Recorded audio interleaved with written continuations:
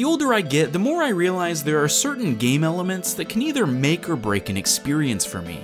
For example, if a game sends endless waves of the same enemies at me over and over again, even if the mechanics are interesting, I'm sent straight to Snoozeville. Likewise, shooters in general I find rather boring nowadays. But if a game has some gorgeous pixel art, I'm already a bit more intrigued. Obviously, I'm talking personal preference here, but perhaps the most important aspect to me in this regard is also one that's fundamental to a game's design: movement.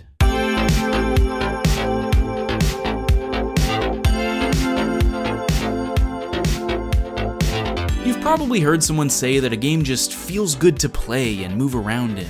But what exactly causes that? It's not like games automatically come that way. It clearly takes a lot of playtesting and polish to reach that perfect level of smoothness. And I've come up with several different pieces that need to work together in order for that to be the case. Welcome to another episode of Good Game Design. Let's talk about it. First and most obvious is simply speed, right? Or at least being able to go at a speed that you would like. Nothing is more agonizing than watching your character move at a snail's pace with no way to go any faster. Most games fix this by having a run button, so you can walk when you need to or speed things up as you'd like. But it's not just about being quick. Moving at Mach 5 can be just as frustrating if the game doesn't have a sense of flow. The way a series of obstacles and jumps link together and work in tandem seem to have a greater impact on the feeling of satisfaction I get than blazing through as fast as possible. Ghost Runner is one of the best at this I've seen in recent memory. Using your dash, grapple hook, time slow to dodge bullets, and sword to cut down enemies left and right in such quick succession feels incredible when you finally pull it off. This is a very fast-paced game, so another way it keeps the flow going is by letting you quick retry by pressing R, so you never lose momentum waiting for a death animation or something. You set the pace of the action. Games with good flow don't have a lot of waiting around, and they easily telegraph what you need to do next so there's no confusion about where to go or what input to press. This is hard to pull off when you're moving at such fast speeds, so using bright colors or big identifiable landmarks to draw your attention go a long way into making the course of events feel natural. On top of this, it really helps when the player gets strong feedback from the game when they pull off a desired action. Now, this comes in the form of having tight and responsive controls, but also lots of juice and visual flair. It's almost a given that the game doing exactly what you want it to when you press a button lets you feel more in control of your character. But look at Hades and all the cool particle effects that flash on screen when you dash around. In fact, this is borderline too much feedback. Sometimes it can clutter the screen and be hard to tell what's happening when you pulverize baddies. But all I know is it feels awesome when you hastily and flawlessly clear out a room. Crumble is another good example. Once you reach those breakneck speeds, it adds these whooshing lines around the edge to really make it feel like you're busting through the sound barrier or something.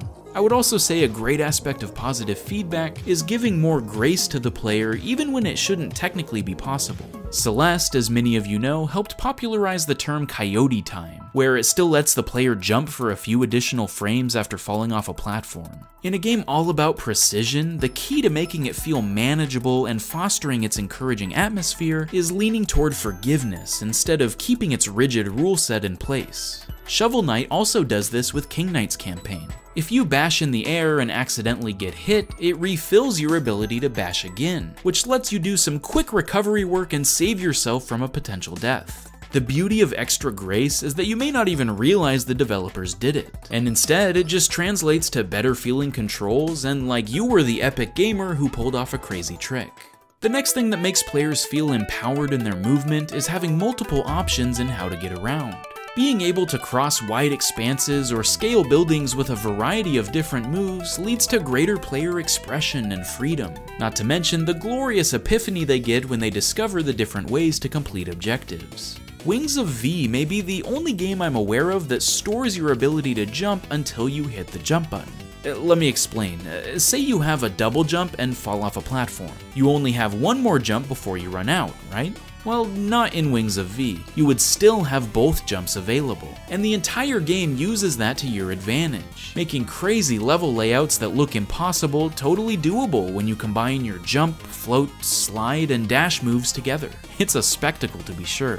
But it goes further than character mechanics. Being able to decide when you want to move can be equally as satisfying. Check out Rift World 2, a brand new ROM hack by freaking Ha. Unlike other Kaizo hacks, there's actually quite a lot of breathing room and safe ledges to rest on in this game, which makes the blistering challenge a lot more reasonable. But if you want to, all the cycles line up perfectly so that you can rush through without slowing down. This is a great way to motivate the player to learn slowly and safely at first, and then work toward mastery as you get further into the stage. Once you feel confident in a section, you can breeze through without having to wait.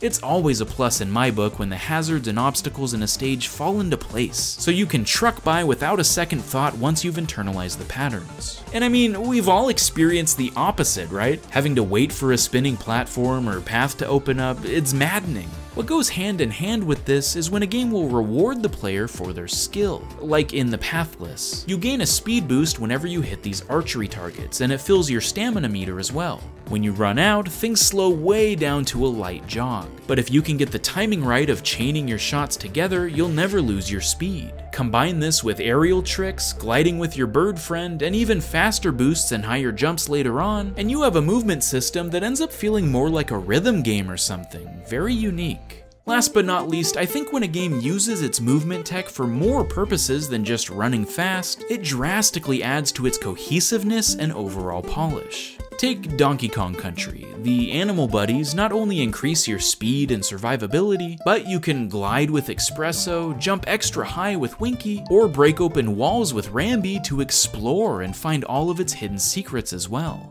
In many titles, your dashes and rolls might get you around faster, but they also can be useful in combat too. Anytime a game uses its abilities to do more than just move left or right, it opens up a whole new world of possibilities, including the chaos that speedrunners unfold when they use these moves in unintended ways. I called this using all the buffalo in my last Good Game Design. Check it out here if you happen to miss that episode. Now, all of this is fine, but it's worth mentioning that not every game has to have these elements to feel rewarding or like it has good controls. Games like Castlevania and Dark Souls are notorious for how strict and slow their movement is. I mean, this is the only way to go upstairs, like, come on! But it depends on what the game's structure and goals are. These are much more methodical and cautious adventures, where each input you make could be a one-way ticket to your death. So their level of speed makes a lot more sense. And when you do change the formula, it can completely alter the feel of the experience. I think a lot of games have serviceable movement. They get the job done, but they don't really excel or stay memorable. But the best ones combine the various elements we discussed together and work in harmony to create a diverse and enjoyable journey. One that lets a player's creativity shine and feel like the sky's the limit. What about you? What do you think are the most effective tools in building a gratifying movement system? What are some games that feel the best to move around in? Let me know in the comments below and let's talk about it. Thanks for watching another episode of Good Game Design. I'll see you next time. Stay frosty, my friends.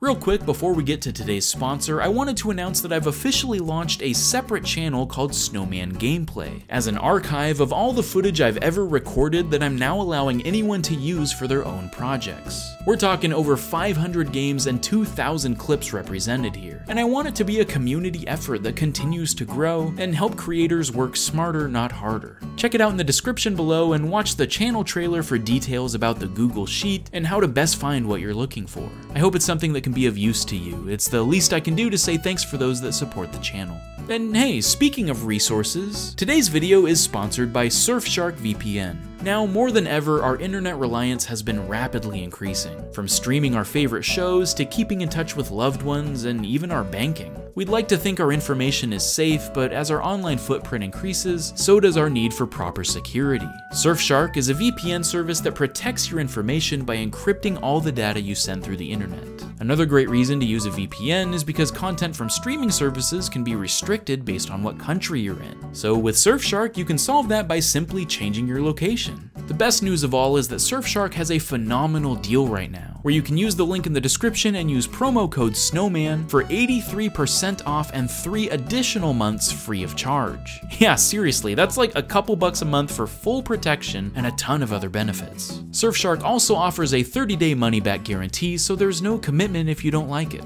Once more, check it out by clicking the link below and using the code SNOWMAN to start surfing safely today. Bye-bye.